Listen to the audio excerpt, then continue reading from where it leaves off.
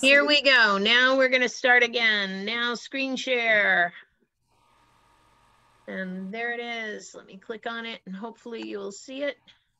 Then I do share. All right, and present. Very good. Oh yeah, we're getting there. Who says you can't teach an old dog new tricks, right? Okay, can everybody see? Welcome to worship at Buxton United Methodist Church. We are glad that you came to join us this day, this third Sunday of Advent. So let's take a look, go through some quick announcements. Buxton Toy Box, everything is due tomorrow morning at the town hall. So if you got to purchase a gift, that's where it would need to get dropped off, and monetary donations should go there as well. Wednesday morning, Zoom Bible study. Guess what? There's been a change. It's not going to be Wednesday anymore. It's going to be Tuesday. We'll have another slide that will show that, but I'll hit you twice with that one. Okay, technology ethics. Our service is recorded, and if you do not wish to be seen, make sure you click on that video camera so that you won't have your face online. Also, we need to remember to please use only first names, whether we're talking about prayer concerns or anything that comes up. Speaking of prayer concerns, down at the bottom of your screen, you will have a little chat feature. It looks like a little talking bubble. And if you click on that, you're able to write in any of your prayer concerns for our prayer time. Let's see, change in time. Bible study, Tuesday morning, 9 a.m. And we are learning about the prophet Daniel and his friends and when they were in Babylon and their lasting legacy, all right, which affects our Christmas story. And that's it for announcements. And Renee has said that she is willing to light a candle for us this morning. So Renee, if you could start us off by lighting a candle to represent that third candle of joy. I light this candle of joy with great reverence and wonder and indeed joy, and with thankfulness. Amen. Thank you, Renee. That was beautiful. All right, and our Linda has something beautiful for us also. We're going to have a beautiful gift of holiday music on her home organ.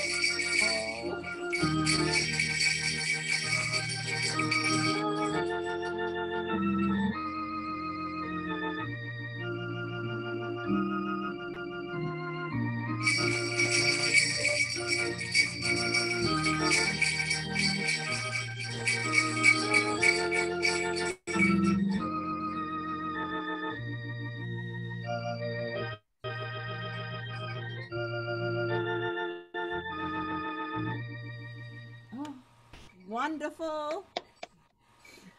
That Was beautiful. We didn't know it was going to actually be a duet. So thank you so much to Linda and Jimmy. We really appreciate that. All right. And our call to worship this morning is going to be done by our Renee.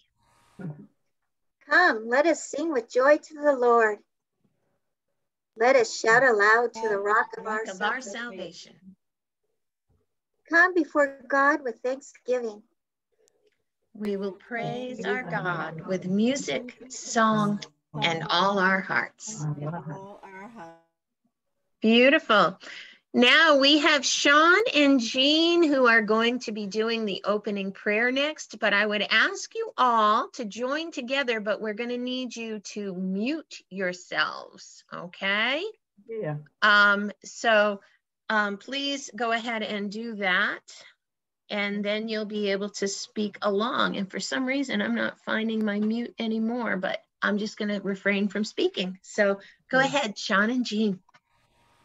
Today, Lord, let us experience joy through the message, the music, and the people around us. Fill our hearts with the joy that earthly things cannot give. Help us feel joy in this time of uncertainty when we hear the news, read the papers, and that which we are experiencing ourselves. Bring peace, love, and joy to this worship time today. In the name of your Son, Jesus Christ. Amen. Beautiful. Thank you both very much. I'm going to ask Lynn Ganya to unmute now. She has a children's message for us and for Marie's grandchildren, who I know are there. So maybe Marie would like to unmute too, because in case there's any conversation happening. Can you hear us now? Yeah. Yes. Perfect. Can everyone hear me okay? Yes. Oh, wonderful, wonderful. Well, as you know, we're in the season of Advent, and it won't be long before Christmas is here. I love this season. I get so excited. In fact, after it's over and the lights come down and all that, I feel a little blue. But I love the Christmas music, hymns. I love the Christmas lights. I love Christmas movies, Christmas baking of cookies and cakes. I love giving and I love receiving gifts as well. I love getting Christmas cards. I love the smell of the Christmas candles and the trees. And I love looking out in the night sky and see the twinkling lights. One thing I mentioned when I just started was about giving and receiving gifts. When we were young, we had a Christmas tree just the day before Christmas, and there weren't gifts underneath. In the morning, we would receive a couple of gifts on Christmas morning, and we'd get all excited when we saw them. And as a child, I would think that the biggest gift was the best gift, but not necessarily so. My mother's cousin used to come, her name was Christy, she used to come down from Bangor, and they would bake cookies and everything the week before. They'd make stuffed dates and pinwheel cookies and all that. And we were excited to be able to taste them. Well, Aunt Christy, which we used to call her because we were young, told me that the biggest gift doesn't necessarily mean the best gift. Sometimes the smallest gifts are your best. Now, we know about our Mary and Joseph when they traveled to Bethlehem, and she got a gift. Excuse me, sorry. Oops. I'll check it out. Oh, I'm sorry. She got the best gift, and it was a baby. It probably weighed 6 pounds at the very most. Wasn't a big baby, but a small one. And that was the best gift that she could ever receive. It may be small, and he was tiny and cute, but he was the best gift that she not only received, but we did. It was the gift to the whole world, the gift of salvation.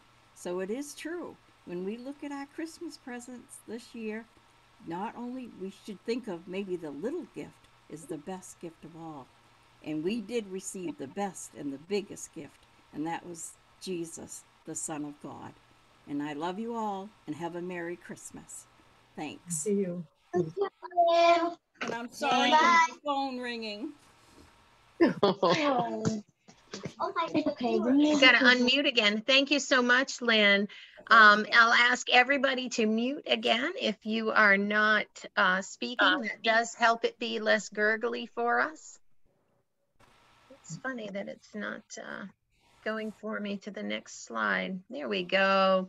And our Linganya is up again. She's going to be reading our Old Testament, which is Psalm 126. And this is called a prayer for deliverance. When the Lord brought us back to Jerusalem, it was like a dream. How we laughed, how we sang for joy. Then the other nations said about us, the Lord did great things for them. Indeed, he did great things for us. How happy we were. Lord, take us back to our land, just as the rain brings water back to dry riverbeds. Let those who wept as they planted their crops gather the harvest with joy. Those who wept as they went out carrying the seed will come back singing for joy as they bring in the harvest. And I thought, when it mentions joy, this is the season of joy. Thanks. Excellent. And now we have, I think we're going to have our Bill sharing with us the gospel, followed by another treat from Bill. And this is Mary's song, so-called. My soul magnifies the Lord, and my spirit rejoices in God my Savior, for he has looked with favor on the lowliness of his servant. Surely from now on, all generations will call me blessed, for the Mighty One has done great things for me, and holy is his name. His mercy is for those who fear him from generation to generation. He has shown strength with his arm. He has scattered the proud in the thoughts of their hearts. He has brought down the powerful from their thrones and lifted up the lowly. He has filled the hungry with good things and sent the rich away empty. He has helped his servant Israel in remembrance of his mercy, according to the promise he made to our ancestors, to Abraham and to his descendants forever. The word of God for the people of God. Thanks be to God. All right. Now we'll see what we can.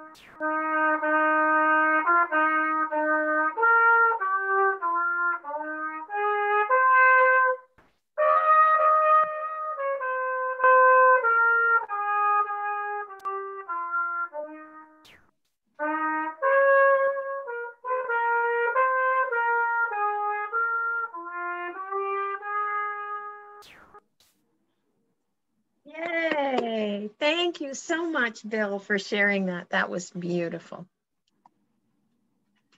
All right, and now let's prepare our hearts this morning for our morning message. And Lord, may the words of my mouth and the meditations of our hearts be acceptable unto your sight, O Lord, our strength and our Redeemer. Well, some things have been on the rise in recent years. Some of those things are not necessarily good things.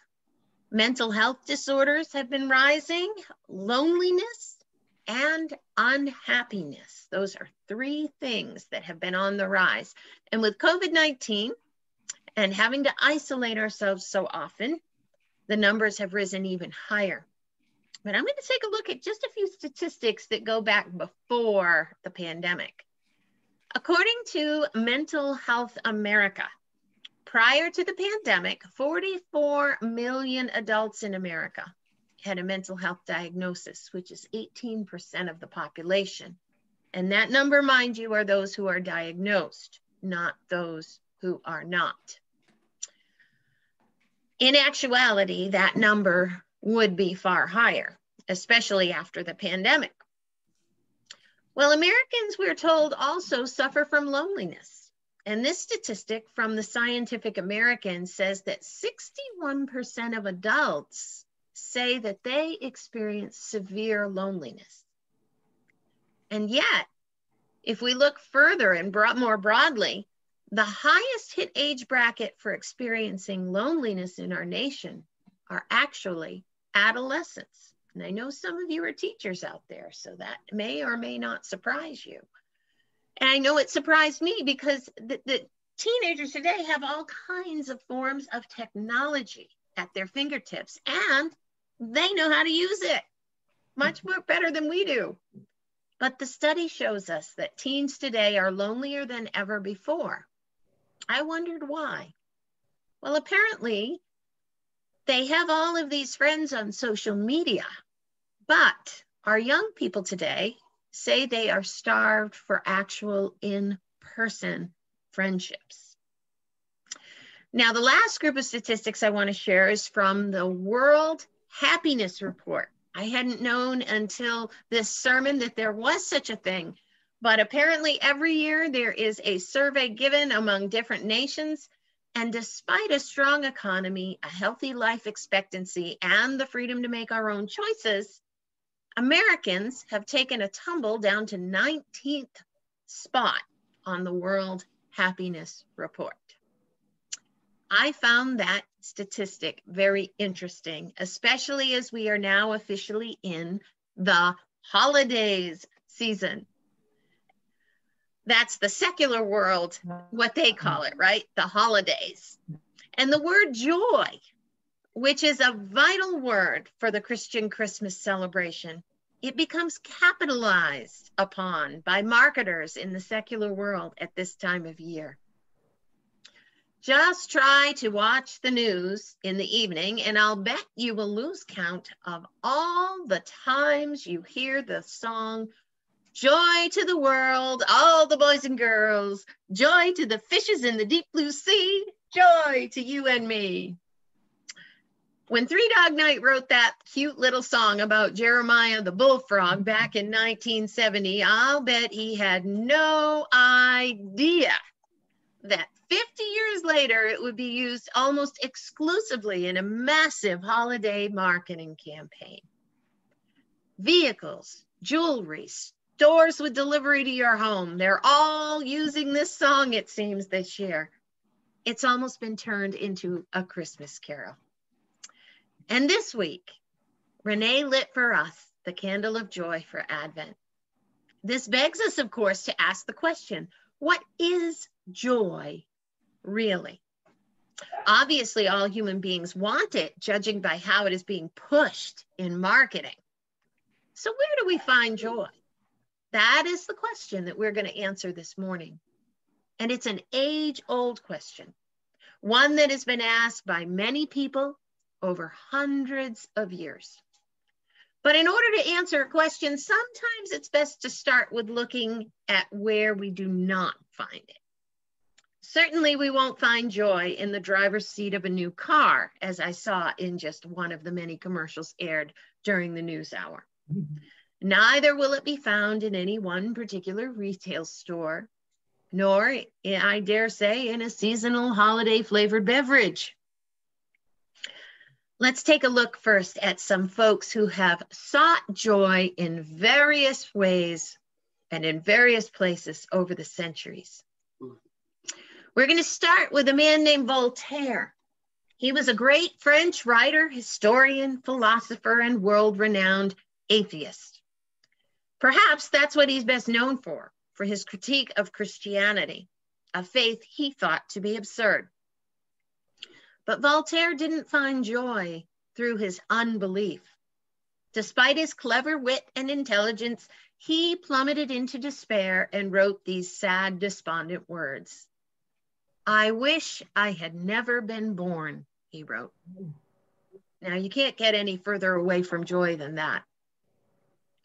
Next, the Romantic poet Lord Byron wrote many popular poems in the early 1800s. He traveled extensively and was famous for his poem Don Juan. Well, as the name of his character suggests, Lord Byron was a pleasure seeker in life. And if anyone ever lived a life of pleasure, certainly it was he. Pleasure certainly should give joy, right? Wrong. Even in pleasure, he never found joy, and in despair, he penned these words: "The worm, the canker, and the grief are mine alone." You can tell he was a poet, right? Let's jump across the pond to America now, the land of opportunity. Jay Gould was an American capitalist champion of the 19th century. He made his fortunes when manifest destiny was the mindset of the populace and people were moving westward in droves. His business was the railroad. Now, when I think of him, I can't help but think of that original Monopoly game board, right? It had 4 railroads on it, 1 per side. And if you could manage to get all 4 of them, you could do pretty well in the game. Well, Jay Gould certainly did do quite well. He had a distinguished career in business already, but in 1879, he had an amazing business deal. He merged as owner the Union Pacific, Missouri Pacific, and the Transcontinental Railroads. Wow, did he make millions? So much so, in fact, that his net worth in today's economy would have been $71 billion. A lot of money. That is a lot of money. If anyone could afford to buy joy with money, certainly Jay Gould could. But no. He died of tuberculosis, and on his deathbed, even with all that fortune, he said, "I suppose I am the most miserable man on earth." My goodness. People haven't been having any luck anywhere finding joy, have they? So far, joy can't be found in food, retail, or in the receiving of gifts. It can't be found in unbelief, the seeking of pleasure, or in wealth either. So let's move on and try fame. Lord Beaconsfield was granted the title of Earl by none other than Queen Victoria herself, and twice he became Prime Minister. He enjoyed more fame and position than most people ever would have. Yet he wrote, "Youth is a mistake, manhood a struggle, old age has been a regret." Apparently, fame and position do not give joy either, for he is yet another example of a person in despair. Well, what about the military? Certainly power and might should lead to joy, right? Well, who could be more famous for military might than Alexander the Great? He had one of the greatest military minds ever, and his kingdom was the largest the ancient world had ever seen. And yet, it is said, Alexander wept in his tent because there were no more worlds for him to conquer. Without war to ravage, he was lost in despair.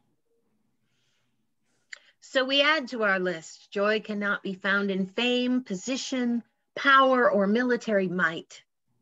We've done a marvelous job so far at determining then where joy cannot be found. Where then, we ask, where is real joy found? The answer is surprisingly simple. Joy is not of this world, so we certainly cannot find it in the things of this world. Joy comes from having a faith in our God, and for the Christian, we find it in Christ our Lord. The scriptures tell us that the joy of the Lord is our strength. And in the Christmas story, the angels tell those humble shepherds of the birth of Jesus Christ, their Savior. In Luke 1:10, they say to those simple shepherds, "Do not be afraid. I bring you good news that will cause great joy for all the world's people." Let's establish something now then. And this, I believe, is where the secular world gets it wrong. You see, joy and happiness are not the same thing. That's what the secular world is trying to sell this time of year, especially happiness. But joy and happiness are not the same thing. And here's the amazing thing. You don't have to be happy to experience joy. All we have to do is look to the Bible and the scenes of Christmas and the Christmas story to see that. You know, the Christmas stories are anything but happy scenes. The Roman Empire was filled with horrible poverty and governmental oppression. There was heavy taxation. And in our gospel lesson today, young Mary, who was part of this oppressive time and culture, she is glorifying God with praise, filled with joy. How, we wonder, can she be joyful? The situation she found herself in was anything but happy, or safe for that matter. She was not yet married. To be pregnant out of wedlock as a Jewish woman in antiquity meant she could be stoned to death. That thought is terrifying. After receiving this news from the angel Gabriel, Mary, we are told in Luke's gospel, left to visit her cousin Elizabeth. We aren't told this, but I think she left to see her older cousin for strength. It was there in the home of Zachariah and Elizabeth when Mary sees her cousin that our scripture today takes place. As Bill said, known as Mary's song, it is like a hymn of joy. She stayed there with Elizabeth for 6 months, and when she returned to Nazareth to the man she had promised her faithfulness to, he found her to be 6 months pregnant. Now, Mary probably should have stayed with Zachariah and Elizabeth, or she could have, but instead she took a great risk by going back home. Would Joseph accuse her? Would her own family join in the chorus that must have rang out, calling for her to be stoned? Let's remember back to how we opened our message time today. We talked about loneliness and unhappiness being on the rise, even before the pandemic. Well, I want to assure you all of this. There was no happiness in Mary's situation, not one bit. And remember, at first, Joseph rejected Mary, intending to divorce her quietly. I can only imagine the rejection she felt from her family and also her community. Talk about loneliness. Mary knew both loneliness and unhappiness. She knew them both full well. But Mary still had joy, great joy, in fact, knowing she would give birth to the promised Messiah for God's people, the desire of all nations. She could not help but sing out in joy. Friends, the answer to the question, where do we find true joy? It's in our faith in God. For believers, the joy of the Lord is our strength, and our Lord came to be among us to show us the way that we should live. Our Savior came to offer us forgiveness for our sins and the promise of eternal life. Nothing, my friends, can take that away, ever. Mental health can't take that away. Stress can't take that away. Loneliness can't take that away. Unhappiness can't take that away. Even a pandemic can't take that away. These things are all part of what we call the storms of life. When the storms of life come, and they will, we can all be assured that the winds will be blowing and the rain will come. Whether that rain is a steady drizzle, a pelting, freezing rain, or a monsoon deluge. No matter what befalls us, when we have Jesus, we always can have joy. The rain may fall, but like Mary, we can still sing out in true joy, no matter how bleak our situation may appear in life. So I want to share with you a closing illustration. There was a woman who was weary after suffering for many months with a painful terminal illness. Her pastor went to see her for a visit in hospice care. The pastor expected that she might be struggling with questions and felt downtrodden, but that was not the case. The pastor sat, took hold of her hand, and asked, "How are you today, Margaret?" This lovely saint responded, "Oh, Pastor, I have such a lovely robin that sings outside my window. In the early morning, as I lie here, it serenades me." Then, as a smile brightened her thin features, she added, "I love that bird that our God created, Pastor, because it sings in the rain." She continued, "That is the most beautiful thing about how God created robins. Storms silence other birds that are songbirds, but the robin sings on. The robin sings in the rain." Now, this woman was in pain. She was suffering and she was dying. She had no reason to be happy. And yet she had joy in the bleakest of circumstances.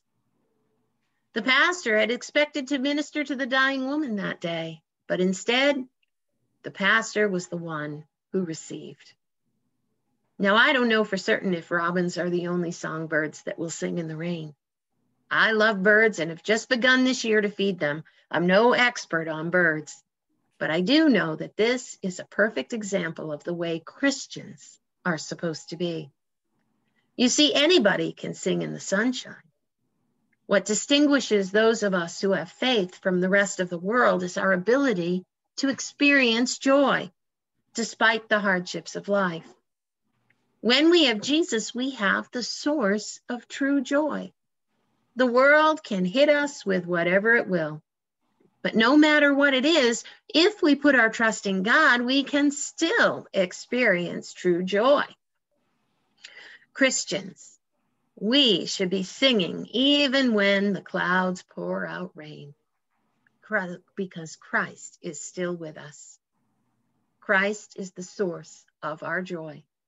So, people of God, remember that the source of your joy is within you. The very breath of God, your maker, is inside you. For we have the Ruach of God, the breath of God inside us. Take that breath and let's start singing in the rain, because we are people of joy. And I am just realizing now that you folks are all very, very polite, because no one mentioned to me that my picture was gone, and you were seeing a picture of me and my goat. So I didn't know that. My apologies to you. Next time someone speak up, let me know and I'll fix that problem. My goodness. That was I'm sorry?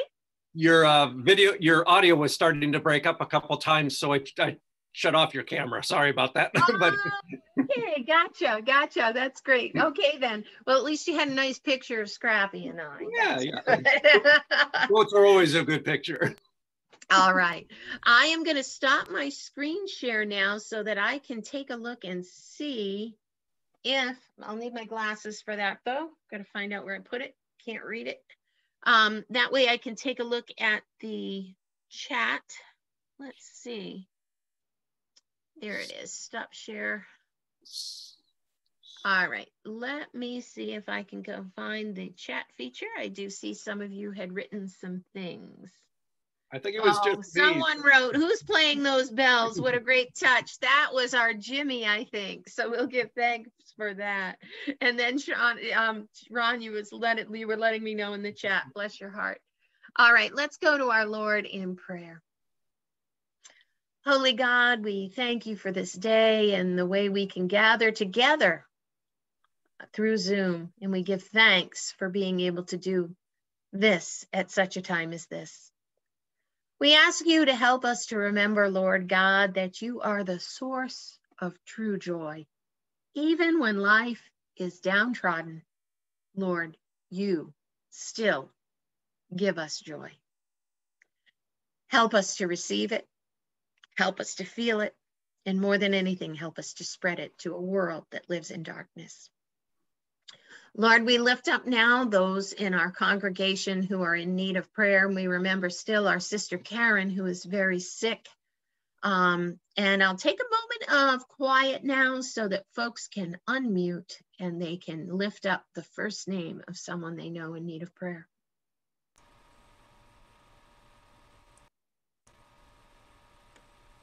Brent Anderson. Please remember first names only. Jane.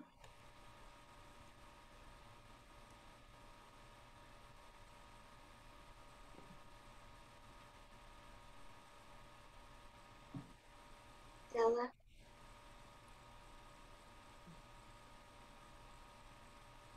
Priscilla.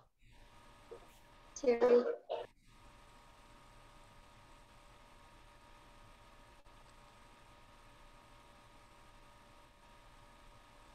We give thanks that God not only hears our prayers, but answers them.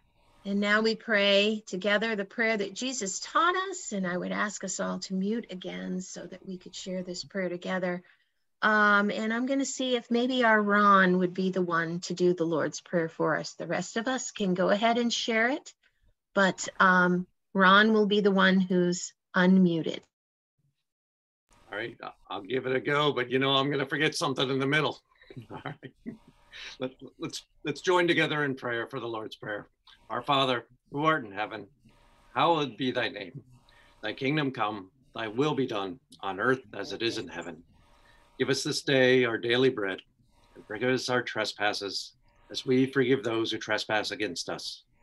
Lead us not into temptation, but deliver us from evil. For thine is the kingdom, and the power, and the glory forever. Amen. Ron, I'm sorry I put you on the spot like that. Wasn't even thinking about that you might forget. When we're on the spot, sometimes we do, but you did fantastic. We thank you. If you don't think about it too much, it comes. Yes, that's right. All right. So next, for some reason, there we go.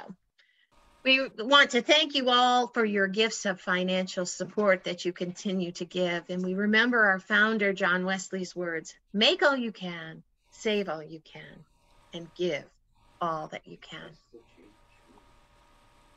And now we have our Linda who's going to close us out. We're going to do the hymn, Joy to the World.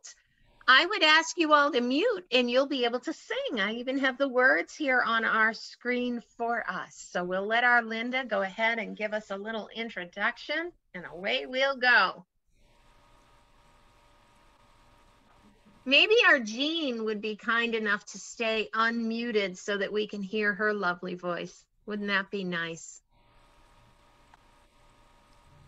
I think you'll get echoes of Linda's organ, so it won't work.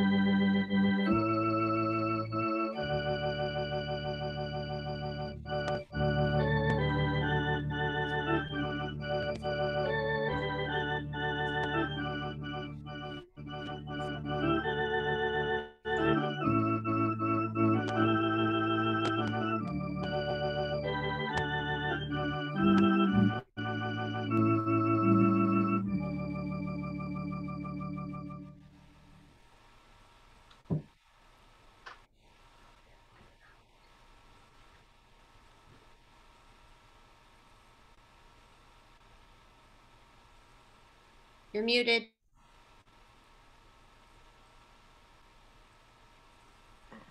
I know, I'm sorry. I was trying to find it. For some reason, my mute, when I'm sharing screen, it will disappear on me. And then I'm looking all over and I can't find it anywhere. All right, let's go ahead and close in benediction. I'll stop the recording and then Ron can tell us what he's going to do for fellowship time. This is written by John Armstrong. May you be filled with the wonder of Mary, the obedience of Joseph, the joy of the angels, the eagerness of the shepherds, the determination of the Magi, and may the peace of the Christ child, Almighty God, Father, Son, and Holy Spirit, bless you now and forever. Amen. All right, Ron, you're up. All right, so here's fellowship is, so what you're going to practice on is I'm going to break us up into breakout rooms, and I know how to get it started. I'm not sure how it ends. So here's the deal. I think I get a cue and I get to break you out, but you're going to be randomly thrown into a breakout room with two other folks. One of our concentrations today. I clicked stop. Okay. I clicked stop recording. Thank you, Jean. I did, but it's not. Let me try it the other way with Alt